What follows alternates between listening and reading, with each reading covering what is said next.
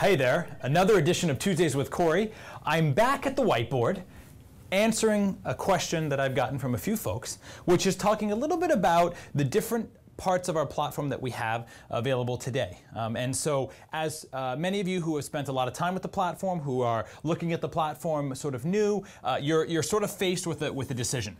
And this decision is as you're deploying instances, you may see the choice from a pull down of, do I deploy classic mode or do I deploy resource manager mode?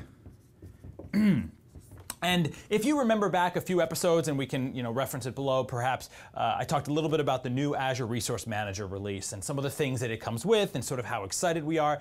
A lot of this is sort of the update of our control plane, update of the operations and the way in which we take operations to deploy instances, whether it be NICs or virtual machines or storage accounts.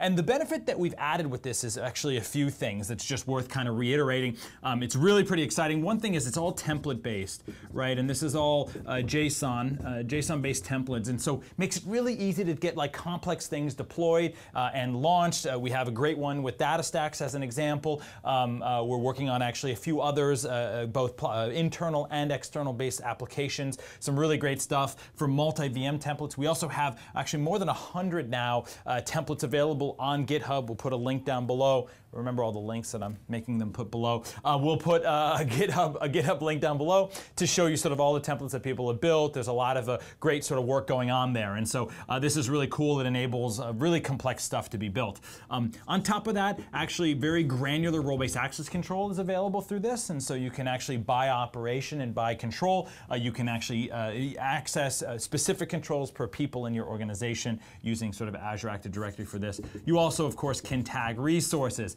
And this now is supported through the billing pipeline. And so you will see those resources tagged, showed up in your bill once it sort of comes out on the other end. And so this is some really exciting stuff that really makes it possible to deploy some great stuff and manage it, of course, is sort of what this work is. On top of this, with the templates, you also can deploy lots of VMs all at once. Lots of VMs. Which is really fantastic English, but you can deploy a lot of VMs all at once, and they sort of will parallelly deploy, which is significantly better than what sort of the existing is. So this is kind of the positives. So if you come to me and say, hey, which is what the questions we've got, hey, when should I pick which? The answer really quite simply is, for the most part, you should always choose the resource manager side. You should always choose sort of the new, the V2, and take advantage of some of these capabilities and solutions. It will end up being a lot easier over time. Obviously, new features will end up going in that direction. It is the future of the platform. But just to be sort of upfront about where we are, some of the things that are worth kind of calling out today, and obviously the team is actively working on adding this support. Express route and user-defined routes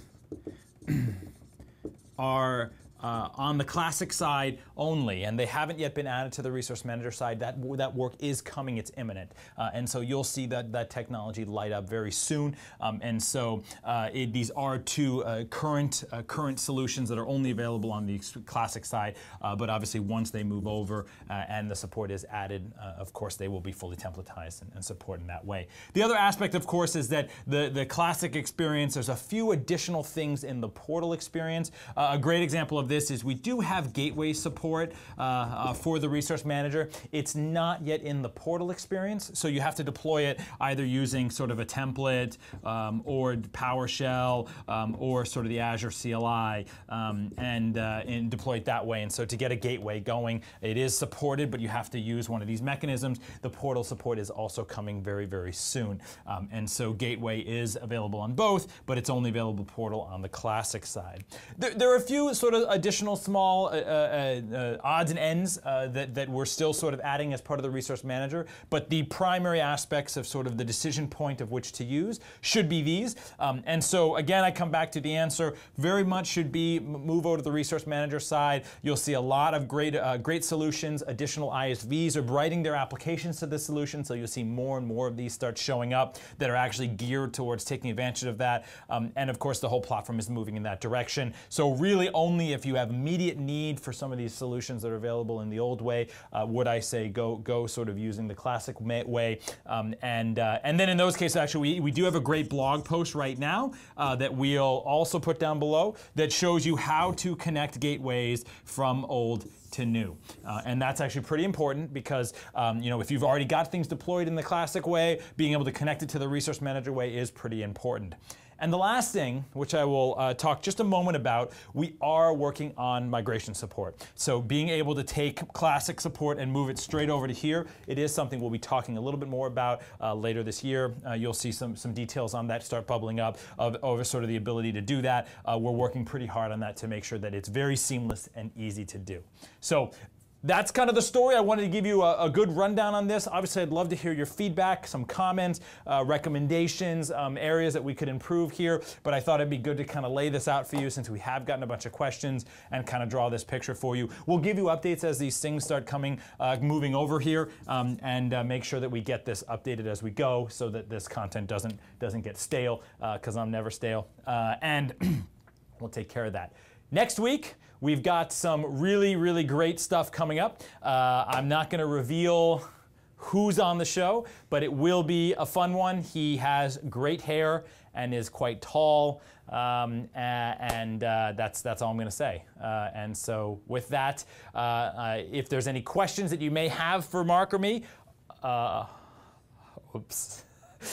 Please go ahead and send them ahead of time at hashtag AzureTWC and send that over, and we'll definitely take care of those questions when we get to it next week. So looking forward to see those questions. Hopefully this was helpful, and glad to always see you on Tuesdays. So thanks so much for your time. Have a great week. See you next week. Bye-bye.